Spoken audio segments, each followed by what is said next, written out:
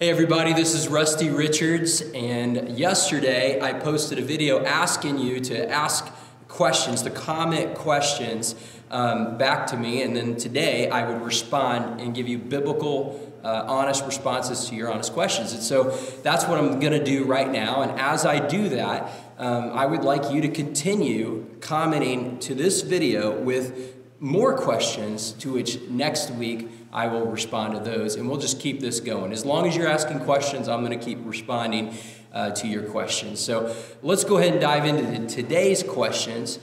We have 4 questions. The first one is this: do you think this is really a sign of the end times? Did the Bible really predict this epidemic would happen?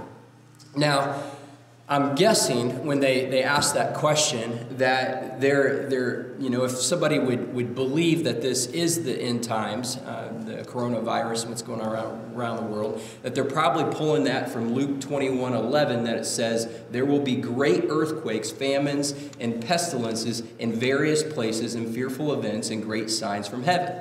Now, I understand what that verse says. However, if you study the end times, it's called eschatology, there's lots of different ways to interpret all of the end time prophecy in the Bible. There's some that take it in a very figurative sense, and there's others that take it in a very literal sense. So you have people that look at things spiritually or metaphorically or literally. And some people, when they look at the end time descriptions and prophecies in the Bible, they think that there's going to be this time of tribulation.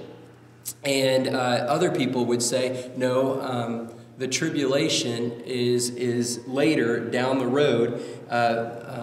And others would say, there's going to be this rapture. So you have rapture people, then you have tribulation people, and then after the tribulation, there's going to be this rapture, and then you have other people that say, no, neither of those are going to happen. There's going to be this millennium or time period where Christ will rule and reign on the earth. And so, you need to read the scriptures for yourself and determine for yourself, is it literal, is it figurative, is it spiritual, metaphorically? You'll have to read the scripture and ask God and discern that. So I'm going to challenge you to open up your Bibles and read it. Read Matthew 24 and Matthew 25, read Mark 13, read Luke 21, and look at it. Look at Revelations. Read through that chronologically. How did things happen and in what order? And read the book of Daniel. But it's important to understand that if you take the end time prophecies literally or figuratively or in whatever sense, that all Christians believe that Jesus Christ is Lord of all, and that He is our Savior, and that He will return and reign for all eternity. All Christians believe that. And so, I believe personally that we are living in the end times ever since Jesus left this earth. We're between two comings. In Acts chapter 1, Jesus ascends into the clouds, and then the disciples are standing there looking up in the air like they can't even believe what just happened. And 2 men dressed in white, angels, appear and say, hey, men of Galilee, why do you stand there looking up in the sky? This same Jesus who has been taken away from you in heaven will come back in the same way you've seen Him go. And so ever since that moment happened, we are living between His first coming and His second coming that is predicted He will return someday. And so, I just believe, even though we don't know exactly how things are going to happen with the rapture and with the tribulation and with the millennial and how all these events, even though the Bible is very specific about a lot of things, I really believe in verses like Luke 12:40 that says, you also must be ready, for the Son of Man is coming at an hour you do not expect. That verse says, be ready, because He is coming and nobody knows the hour. And there's lots of verses like that. So anytime you hear somebody say, it's now, it's happening right now, well, that's probably a sign that it's not happening. Or, if people think they know the exact hour, well, Scripture says nobody knows the exact hour, only the Father in heaven. And that our job is to be ready. And the problem is when we get so focused on the end times, or Christ's return and when it's gonna happen and how it's gonna happen, sometimes we lose focus of the right now and how we're to be loving and serving and obey his commands right now. People call that being so heavenly minded, they're no earthly good. And I don't know about you, but I would hate to be right on when Jesus is returning and wrong in how I live my life faithfully for him. And in fact, the Bible tells us that in Matthew 25, Jesus is talking about the judgment day, the day he'll return. And it says, when the Son of Man comes in his glory, all the angels will be with him, and he'll sit down on his glorious throne. Before him will be gathered all the nations, and he'll separate people one from another as a shepherd separates sheep from goats. And he will place the sheep on his right and the goats on his left. Then the king will say to those on his right, "Come, you who are blessed by my Father, inherit the kingdom prepared for you from the foundation of the world. For I was hungry, and you gave me food. I was thirsty, and you gave me drink. I was a stranger, and you welcomed me in." And then he'll reverse that for those on his left. And I guess I say this to you to say that he will return. And until he returns, he wants us to be feeding the hungry, taking care of strangers and visiting the sick and those in prison. He wants us to be representing him and obeying and living his commands here on earth. So could this be the end times? Possibly. But we are still living between the comings, and we have work to do right now to live for him right now.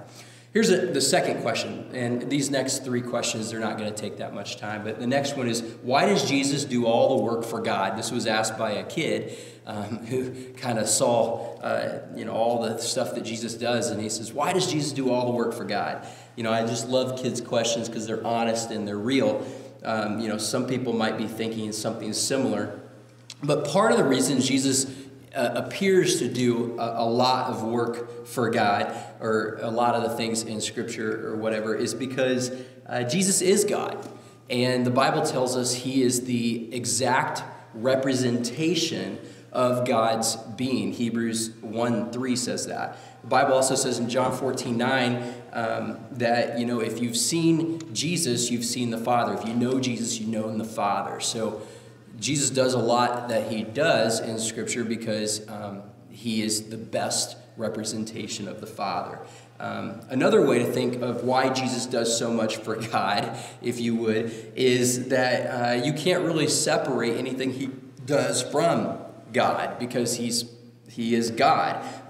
We believe in the triune God, which basically means that God exists in three persons, three Godheads. And he's one God that's revealed and eternally exists in three persons, God the Father, God the Son, God the Holy Spirit. I like to explain this with Neapolitan ice cream, that you have one tub of ice cream in three flavors, strawberry, vanilla, and chocolate. And in the same way, we have one God and three distinct persons that make up that one God. You have God the Father, God the Holy Spirit, and God the Son. And so anything Jesus does, he doesn't do it apart from the rest of the Godhead. And so they serve each other. Here's another question.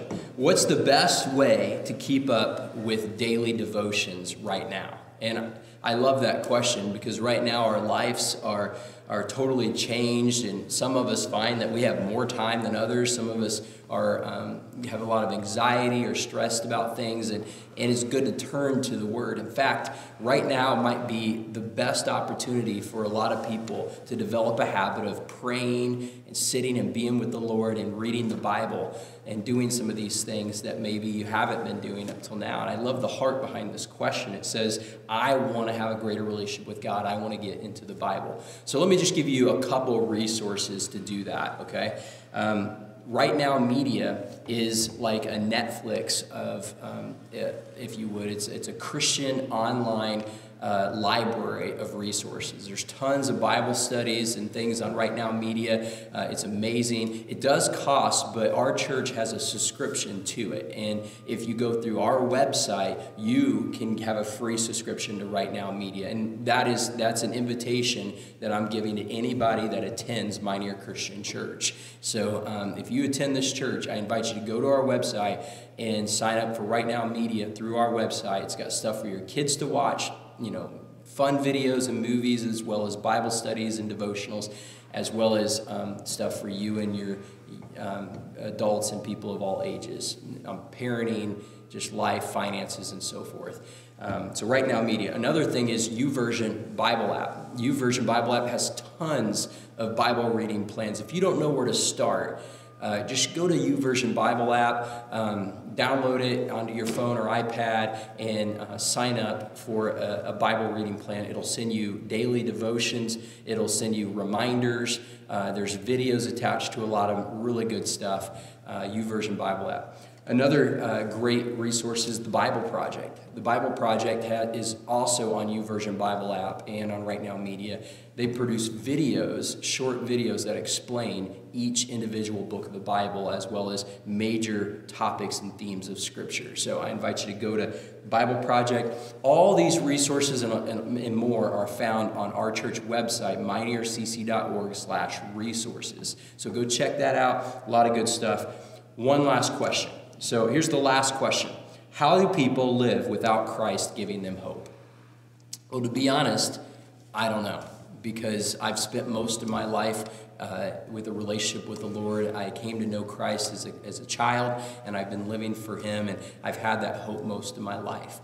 That doesn't mean life is easy. In fact, life has been hard at times. I've lost my father to cancer. I've had some struggles throughout life, but I've always had that hope and that peace in Christ. And so for me, I don't know. But I do know that a lot of people out there are hurting right now. And it might be you. You might be one of those people that are living without the hope of Christ right now. And you need that encouragement. Maybe you're longing for that and you're just interested in that. If you would like to find how to have a relationship with Jesus Christ and have hope during these times, I want to encourage you to talk to a Christian friend, cry out to God and talk to Him. And if you would, even call our church office. I'd love to meet you and talk to you sometime about how to do that. In fact, one of the ways that may help you develop a relationship with God is if you would join us on Sunday mornings. We're posting pre-recorded services online. Join us, participate, watch those videos, and just open your heart up to God and let Him have His way in your heart. Let us know how we can serve you. Okay, friends, those are the 4 questions. I'm done. Post your comments to this video, share this video, ask more questions in the comments of this video, and I will see you next week as we answer more of your questions. Have a great week.